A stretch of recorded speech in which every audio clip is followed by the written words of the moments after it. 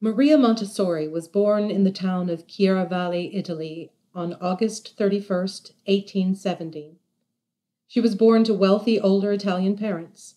Her father, Alessandro Montessori, was a conservative military gentleman. At age 33, he was a successful government official involved in the financial management of the state-run tobacco industry. At this time in his life, he met and married Rinalde Stoppani, a well-educated woman 8 years his junior from a landed family. Rinalde was a woman open to the changes of Italy, especially for women, and she appeared to have had both strength and discipline. As a couple, they were devoted to both the Catholic religion and to the ideals of liberation and union for Italy. At the age of 5, Maria's family moved to Rome when her father accepted a new job in a position as an accountant first class. In a larger town like Rome, Maria would be able to go to school beyond 3rd grade. As a school-aged child, Maria was described as self-confident, strong-willed, and a little smug. One of the stories retold by her devotees is one of seriously ill 10-year-old Maria, who says to her mother, "Do not worry, mother. I cannot die. I have too much to do." Because Maria had developed such a passionate interest in mathematics at age 12, she decided to pursue technical school. Technical school consisted of 7 years of a modern curriculum and was not a typical path for girls. The school taught a body of facts, techniques, and skills in a very punitive atmosphere. The technical schools insisted upon regular attendance, physical immobility, and the material was learned at the same pace by passive students. Luckily for the school-aged Maria, even though many girls did not choose technical school over a classical education, there was a rage for education in New Italy. The role of women was beginning to change, and she was encouraged by her mother to break the stereotyped role. Maria completed technical school in 1890. Her father assumed Maria would want to become a teacher, but Maria refused. Although her favorite subject in school was mathematics, and many of the other technical students went on to pursue a profession in engineering, Maria now followed her interest in biological sciences, and on her own intuition, she went on to study medicine. In 1890, Maria Montessori met with the professor of clinical medicine at the University of Rome. He refused her plan to apply to medical school. Montessori later recalled that they had a pleasant talk, and when she got up to leave, she shook his hand and said to him, "I know I will become a doctor."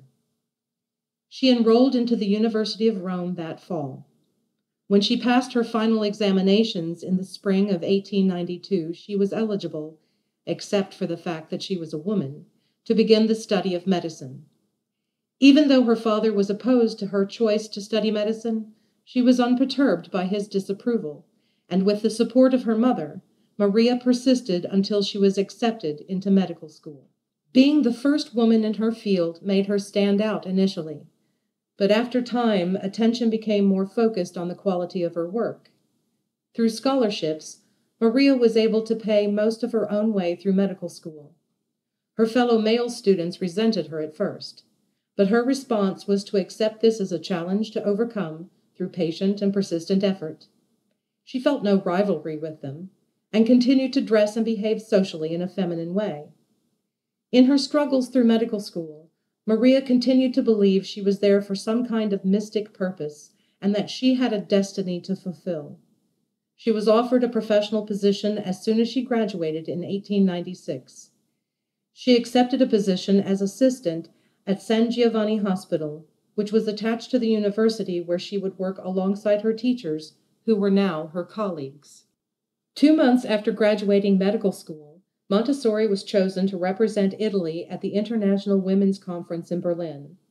She lectured on the rights of working women and proposed equal pay for equal work. She said that to the women of Italy, class differences did not exist. What mattered was the struggle for rights for all women. She immediately became a feminist spokesperson in Italy. In 1897, Maria Montessori was given the responsibility to visit the Rome asylums for the insane. While there, she observed, The Idiot Children.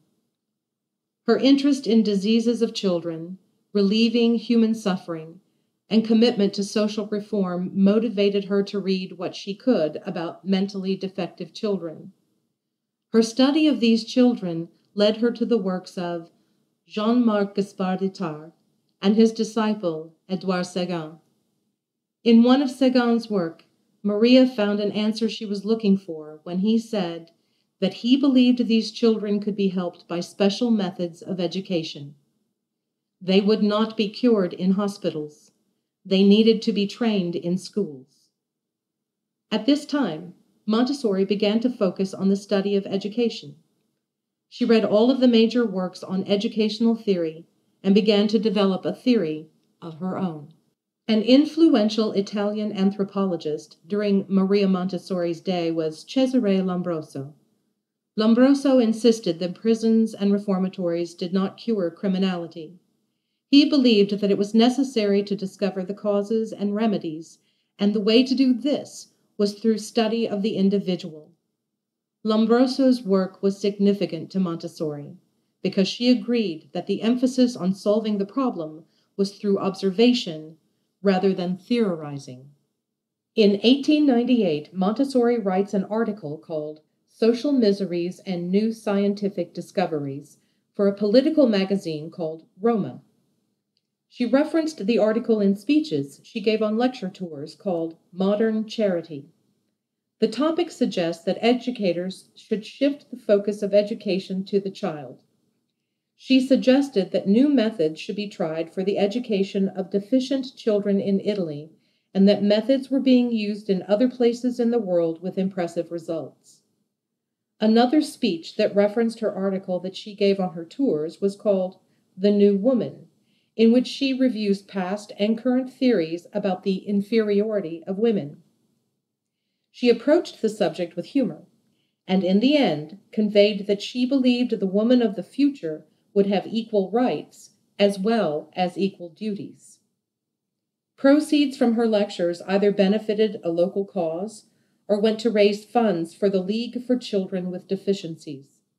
During these lectures, the interested public turned out to see the beautiful scholar they had read about. Upon her return to Rome, she found herself to be a well-known public figure. By the spring of 1900, the League had opened a school in Rome to train teachers in the care and education of deficient children. Montessori was appointed director of the school, and her colleague and research associate at the psychiatric clinic, Dr. Montesano, was appointed co-director of the school. The institution was known as the Orthophrenic School. Montessori spent 2 years evolving and training teachers in a special method of observation and education of feeble-minded children. She studied methods used by earlier predecessors in medicine, education, and anthropology, from the works of Edouard Seguin, Friedrich Froebel, and Giuseppe Serge. The materials and methods Montessori developed and used during this time were later adapted for use with normal children. Montessori believed that we should really find the way to teach the child how before making him execute a task. She believed that the way to teach a skill was not by having the child repeatedly try it, but by having him repeat an exercise that prepares him for it. She said, pupils could then come to the real work, able to perform it without ever having directly set their hands to it before. Maria Montessori left the Orthophrenic School in 1901 for personal reasons. In 1898, she had an affair and became pregnant with the co-director's, Dr. Montesano's, child. She agreed to have the child in secrecy and send him away to be raised by a family in the country near Rome. If the knowledge of Maria having a baby out of wedlock ever became public, it would have shattered her career and ended all of Montessori's hopes for the future and any of the contributions she had finally come to see as the purpose of her life. It's unclear why Maria did not marry the father of her child, but they both promised each other that they would not marry anyone else. When Dr. Montesano broke that promise in 1901, Maria left the school. Montessori withdrew to the academic life once again and enrolled herself into the University of Rome in philosophy in 1901. She took courses in pedagogy, hygiene, and experimental psychology. She continued her studies in anthropology as a way of learning more about normal children and how they were educated. In 1904, Montessori was appointed to give university courses for students in the areas of natural sciences and medicine in the Pedagogic School of the University of Rome. In her courses, she gave lectures in anthropology and biology in the School of Education. These lectures were the basis of her book, Pedagogical Anthropology, published in 1910. She held this position until 1908. On January 6, 1907, the first Casa dei Bambini, the Children's House, was officially opened in a housing tenement which had been renovated by a group of wealthy bankers. Prior to the initiation of the school, the children of the tenement ran wild and defaced the property while their parents were at work during the day. The building's owners agreed that something must be done to protect their investment, so they decided to hire someone to watch the children. Maria Montessori was a logical choice to ask for advice, and she agreed to oversee the project.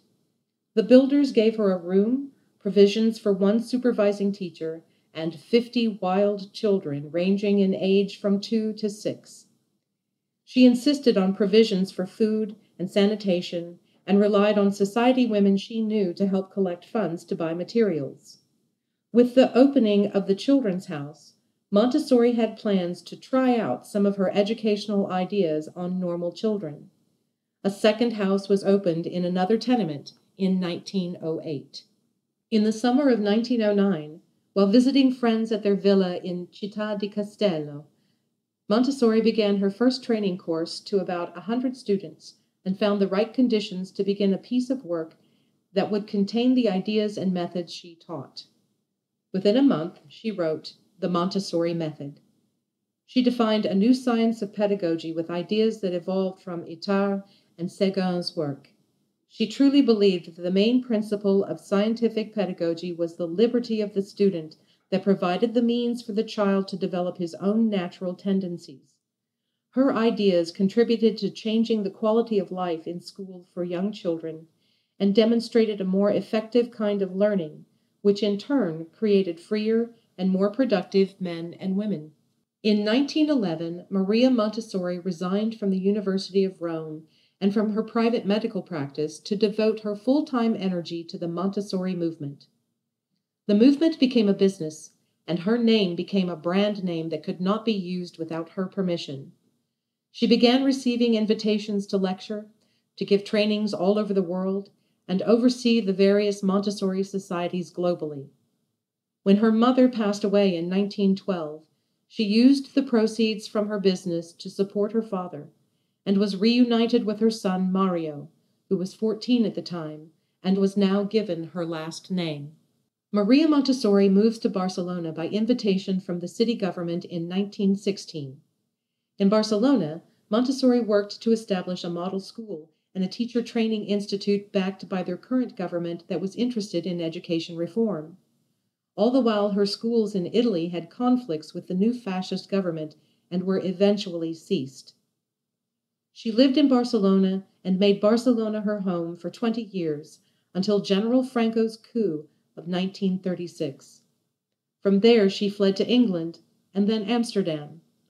The Netherlands became her home with over 200 practicing Montessori schools during that time.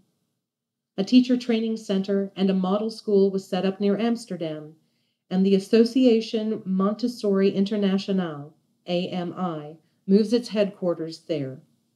The 6th International Montessori Congress in Copenhagen in 1937 was themed Educate for Peace. There, Montessori delivered several lectures that were later published in her book called Education and Peace. Montessori believed that the education of children was the key to future peace. Peace education and peace curriculum are based on the teaching of Montessori and her son Mario. Avoiding war is the work of politics. Establishing peace is the work of education. Her vision and goal was the reconstruction of society, and the establishment of world peace through education. For her efforts to help children and promote peace, she was nominated for a Nobel Peace Prize in 1949, 1950, and 1951. Maria and Mario depart for India in 1939 to run a 3-month teacher training at the Theosophical Society.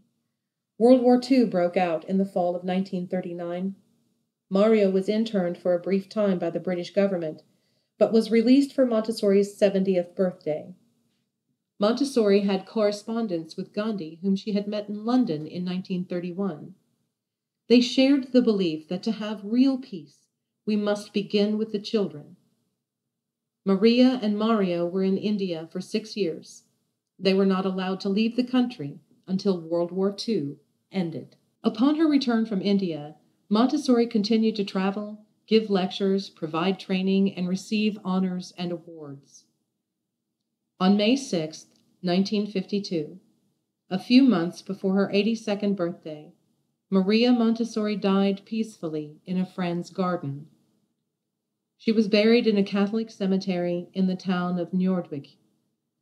Her earthly belongings and her trademark were willed to her only son, Mario. To the world, she has left her legacy in a unique educational philosophy that is dedicated to the spirit of the child. Maria Montessori said that her greatest contribution was that she observed the children and discovered their true characteristics and the true nature of their work. She believed that man must be educated to realize his greatness and to become worthy of the powers that are his.